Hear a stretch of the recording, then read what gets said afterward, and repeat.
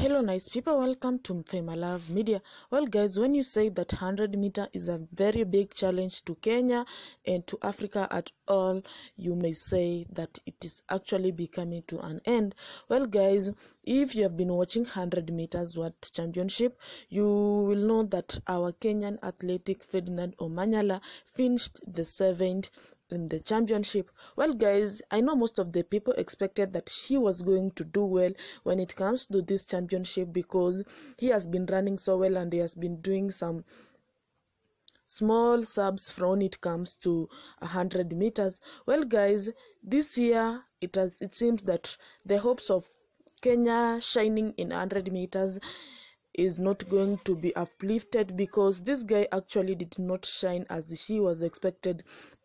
It is said that he had a very poor performance on sims. That was what led him to being placed in a very difficult line in finals. Well guys, Fednernd Omanyala ran in more than 10 seconds and he was position 7, the second last in Kenyan position.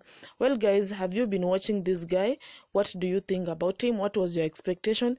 As Kenya, we congratulate him because he has done what most have never done before. So congratulations Fednernd Omanyala for reaching final on championship.